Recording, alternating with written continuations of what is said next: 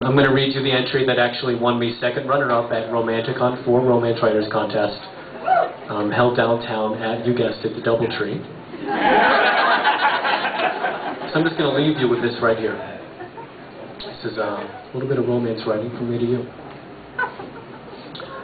Last summer, before my current position as a scrawny 28-year-old temp at an insurance company, I was a lean 19-year-old Irish stable boy named Clive.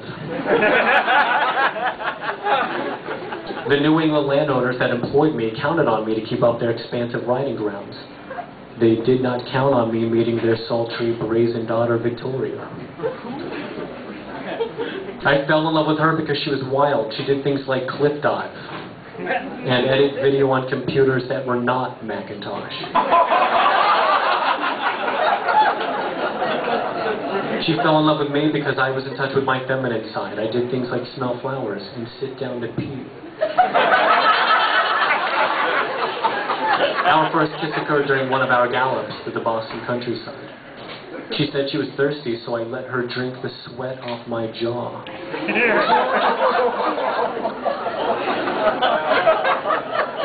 Unquenched, she asked for more, so I told her of a hidden well I discovered when I tore the throat out of my first panther. Her horse was exhausted, so I tied it to a plank of wood that I randomly throw axes at. And she side-saddled behind me as we rode to the well.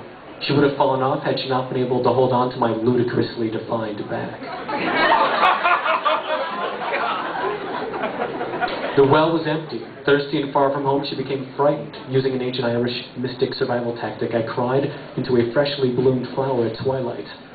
Throwing the flower into the well, it overflowed with milk and honey, and we drank until we didn't want those things anymore.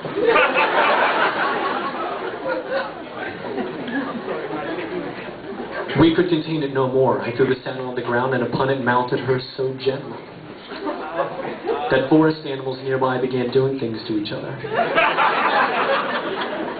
Things only Captain America is allowed to do when he is not dressed as Captain America.